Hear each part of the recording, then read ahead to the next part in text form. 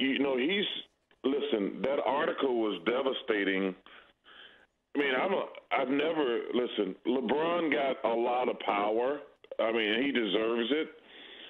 I mean, listen, Magic, Bird, LeBron, Michael, there's probably only 4 or 5 players who I've ever played against or been watching for the last 30 years to have some type of power. Let's be realistic.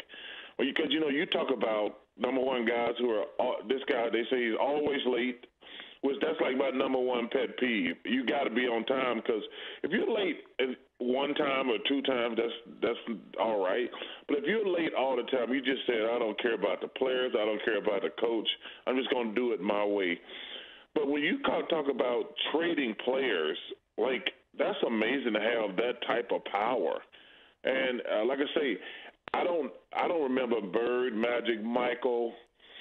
LeBron probably has something, but I don't think LeBron would abuse the way it seems like James was abusing that system in Houston. That's crazy. Yeah, Chuck, it's pretty wild. And look, and as I said, and I know because I've been knowing you for a long time, when we played, yes, we took care of business on the court as well as on the field if we wanted to have some extracurricular time, but we didn't show up late to practices. We did the things that we needed to do within our team. With that being said, what is the perfect landing spot for James Harden if he's moved and when he's moved? Well, number one, I want to see James, KD, and Kyrie together with that New York media. That's just my dream scenario.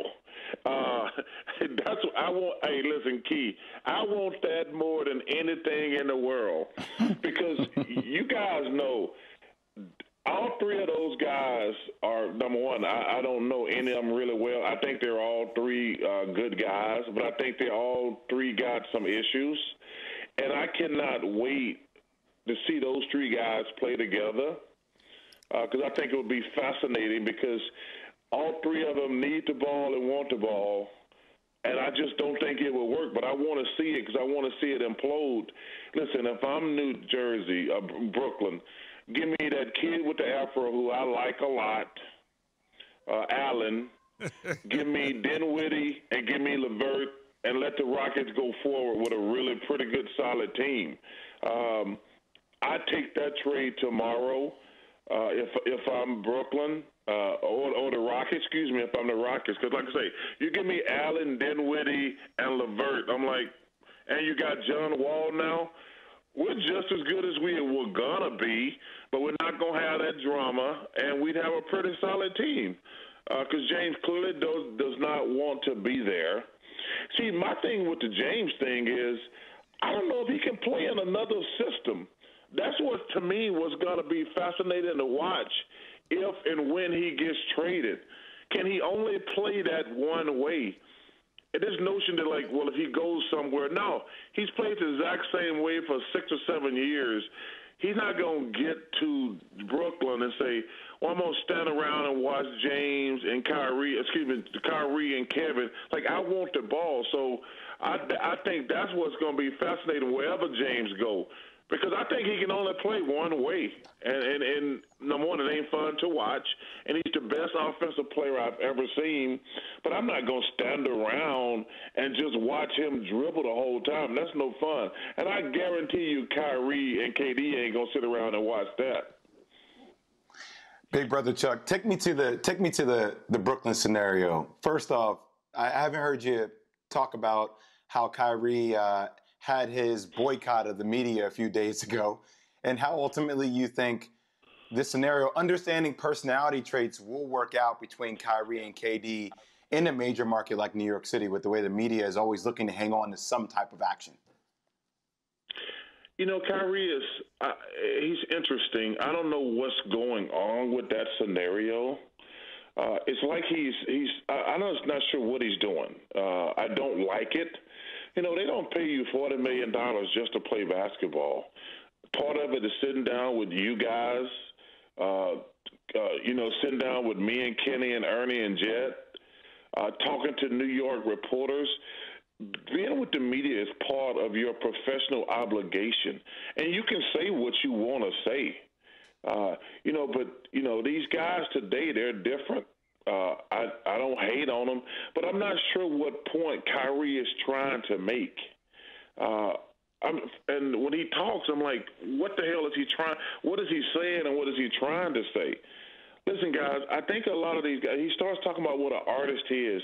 He's a basketball player. That's what he is. We're not frontline responders. We're not teachers. Yo, man, you dribble a basketball. Stop acting like you're the smartest person in the world. Now, can you talk about social issues and things like that? Of course. But some of that other stuff, I'm like, yo, man, you do realize you're just a basketball player, right? And it seems like he's like, no, I want you guys to know I'm the smartest guy in the room. I'm like, well, first of all, you're not. You only went to college for 6 months. A lot of guys are smarter than you are. Just answer stupid basketball questions. And if you want to say something about social justice, say it and mean it, because it's important and significant.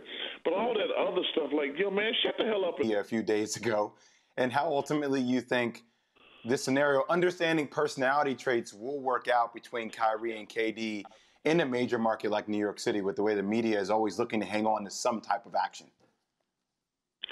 Kyrie he's interesting. I don't know what's going on with that scenario.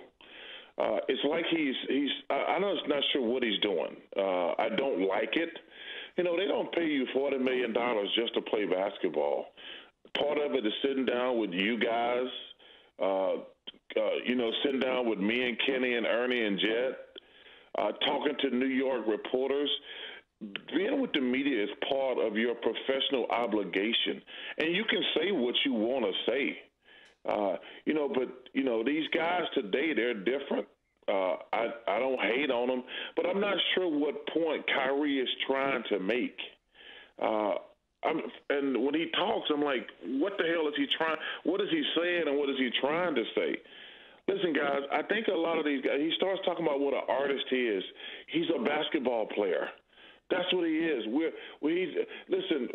not frontline responders. We're not teachers. Yo, man, you dribble a basketball. Stop acting like you're the smartest person in the world. Now, can you talk about social issues and things like that? Of course. But some of that other stuff, I'm like, yo, man, you do realize you're just a basketball player, right?